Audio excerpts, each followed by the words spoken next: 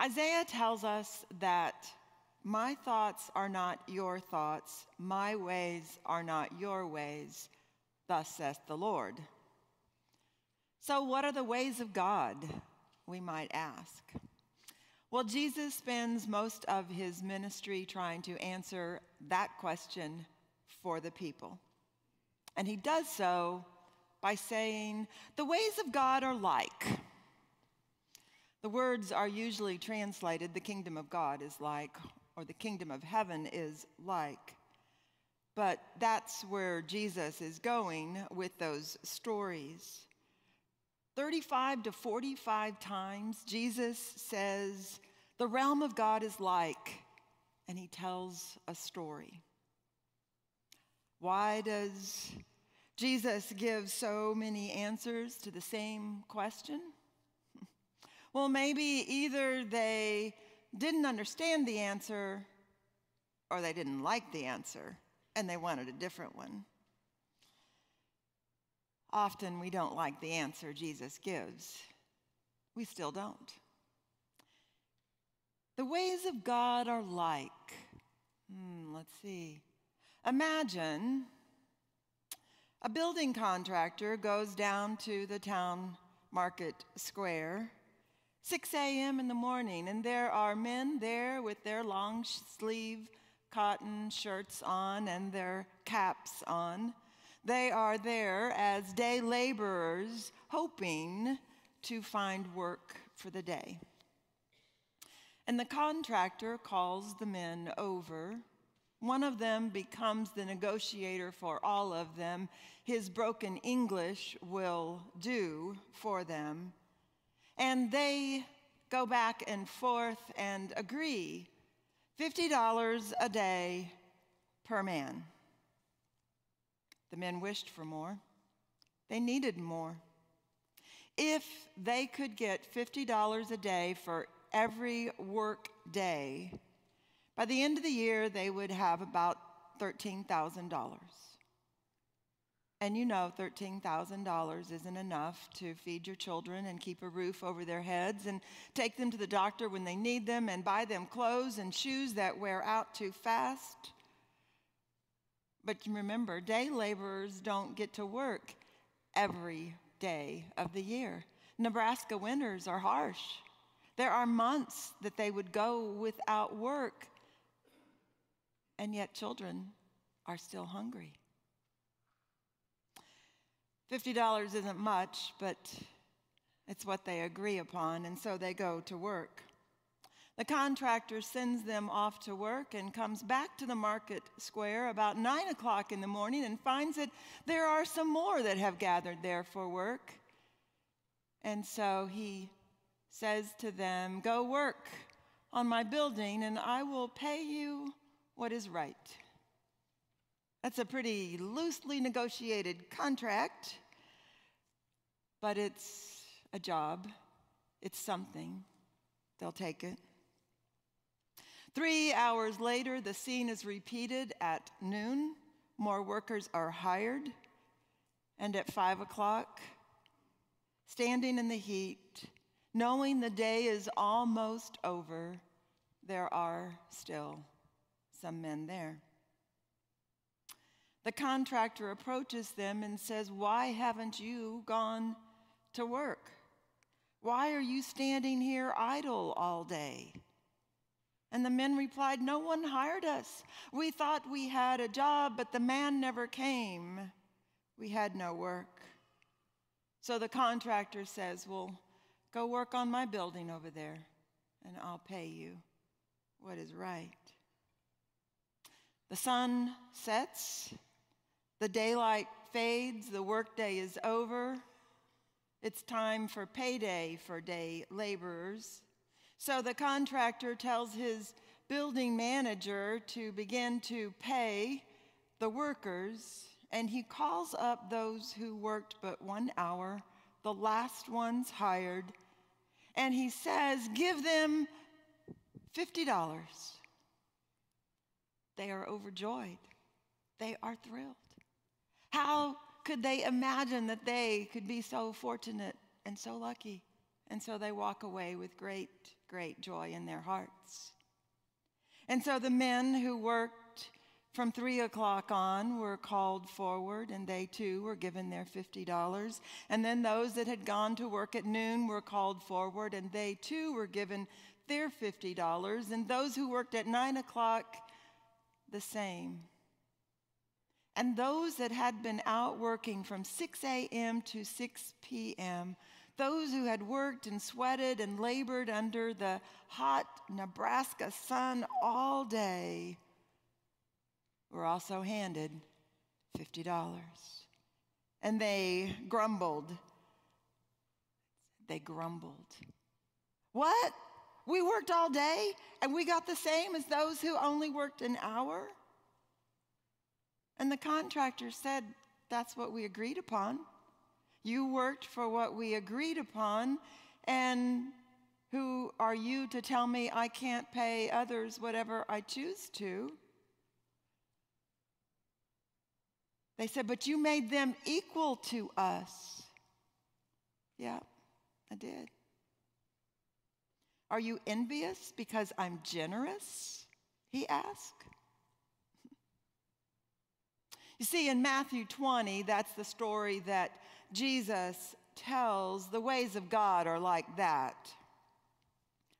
He says the last will be first and the first will be last. And Jesus looks at the disciples that had been following him the longest. And mother of 2 of the disciples asked Jesus, but my boys have been following you a long time. They gave up their fishing business to follow you. Surely they will be honored in your kingdom. Yes? And the disciples grumbled. And Jesus sighed. And perhaps the memory from the words of the prophet Isaiah floated back into his awareness. For my thoughts are not your thoughts, nor are my ways your ways, says the Lord, the God of Israel. See, depending on where you're standing in that worker line, in that story, you may not like what Jesus has to say in this story.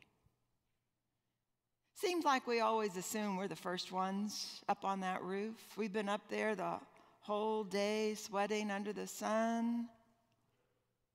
Or maybe we've been the disciples walking along with Jesus down those dusty roads, mile after mile after mile. Or maybe we've been working in the church kitchen, washing dishes. Or maybe for decades we've been teaching children's Sunday school classes and wiping dirty noses. And maybe we've been serving with our unit and our group. Maybe we've given our money even when times were hard for all those years, harvesting wheat, fishing for God's people, serving the church. We don't like this story. We wail, but that's not fair. I've been here all along. They just got here. Try again, Jesus. We don't like your story. It's not that we don't like your God. We like your God, but tell us a story where your God sounds a lot more like us, and then we could understand it better. Tell us if we work harder than somebody else, God will love us more. Tell us if we pray more than other people, God will love us more. That's what we understand. Tell us that story, Jesus.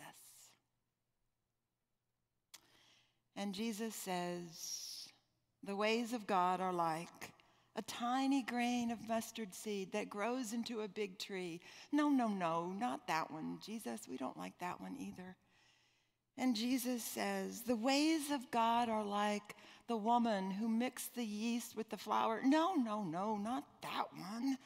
We don't like that one either, Jesus. And Jesus thinks, For as the heavens are higher than the earth, so are my ways higher than your ways, and my thoughts than your thoughts. All right, fine, Jesus, if everybody's going to get the same, no matter how long or how hard they work, I'll just slide in at the end. You know, baptize me on my deathbed, and I don't have to do all those dishes in the kitchen or watch all those kids or do all of this or do all of that. I'll get my $50 just like the suckers that have been working all their lives. Jesus is clear. The way of God does not fit the way of the world. Jesus never tells a story about the kingdom of heaven as a street paved with gold just beyond the pearly gates, exclusive to the people who have worked the hardest and been baptized the longest. That story's not there. Jesus told stories that are hard to hear and even harder to understand, who challenges us and reminds us that we are clearly not God. Jesus tells us stories to teach us about God. Jesus told this parable to people who had been at it the longest, you might say. These were the Jewish people who had been following God's laws not just for their lifetime, but for generations, for thousands of years. They had been working for God all those generations. They had been obeying the laws, the kosher food laws and the Sabbath laws and the marriage laws and the circumcision laws, for God's sake. Certainly they should get a little more for that, don't you think? And here comes Jesus in the first century saying something so hard to understand. Jesus is welcoming just anyone to the table of God's grace. Jesus is welcoming children and women and strangers and foreigners, political enemies. Those communities that formed around what Jesus taught were letting Gentiles, non-Jews, that's us, to come in and come near and to celebrate and be part of the kingdom of God, the realm of God. Jesus says the Jews are not the only ones chosen. All are chosen in this family. Certainly, the Jewish descendants expected that they would get something special, but these promises of this new covenant of faith is extended to everyone. See, the good news is that Jesus persists in telling his stories. He persists in telling us the truth about ourselves and about God in order to help us grow and heal. When we get jealous when good things happen to others, when we are envious that others seem to get a more generous share, the truth is that Jesus invites us to look through a different lens than the world culture, than the one that we're used to. Jesus is always trying to turn the world upside down and help us to see it differently. In God's kingdom, the last are included. What? In God's realm, the children are included. Over and over the stories, everyone is included. Everyone gets enough to feed their children. Everyone gets enough to be healed. Everyone gets enough.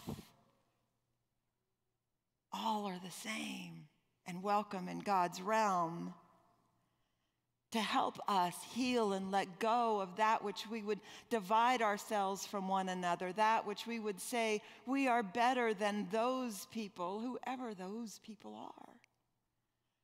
See, the good news is Jesus tells stories and Jesus heals. He heals our spirits from envy and greed and jealousy and arrogance. And Jesus never gave up telling those great, challenging stories about ordinary life, about seeds and yeast and wheat and pearls and workers, day laborers, everyday workers. These are stories to open our eyes to see how God brings healing and wholeness and harmony into the world. That Jesus blesses and opens our minds to think in a more godly way. And the truth is, those that have been in that relationship all of their lives, their eyes are open to see the blessings of walking that lifetime in that relationship. Jesus teaches God's ways and God's thoughts and shows us God's Spirit that is within us. And that's salvation. Jesus gives us a vision of a world being healed of division and people being healed of our heartaches. Jesus gives a vision where all people have enough and no nations are destroying and killing the children of other nations. The really good news of the story is that we get to be a part of it. We get to be a part of God's kingdom come. We get to be a part of God's healing of the earth and God's healing of relationships and God's healing of divisions. The good news is we're not left standing without employment in God's kingdom. God has work for all of us to do till all the jails are empty, till all the bellies are filled, till there's no more blood that is spilled in this land or in any other, till all are free of greed and hate. God has work for us to do.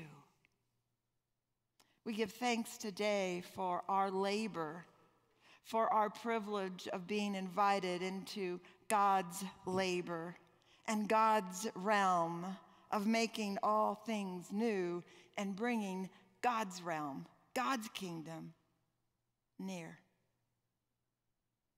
May it be so. Amen.